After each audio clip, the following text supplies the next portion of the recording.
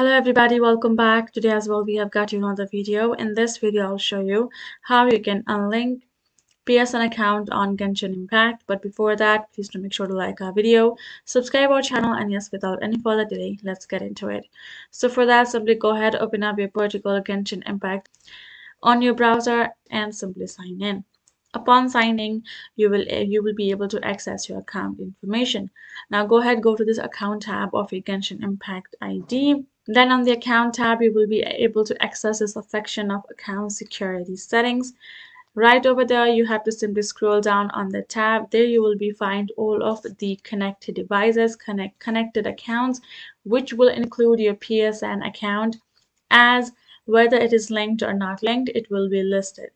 And if you have linked, it will simply show the linked status at the bottom. If it not, then you will see the red sentence which will be the not linked at the bottom. If it's linked, go ahead, tap on it. You will find this option of unlink option within the two option at the bottom. Tap on the unlink option and your PSN account will be unlinked. Now you can do this process as many times as you want, including linking and unlinking that.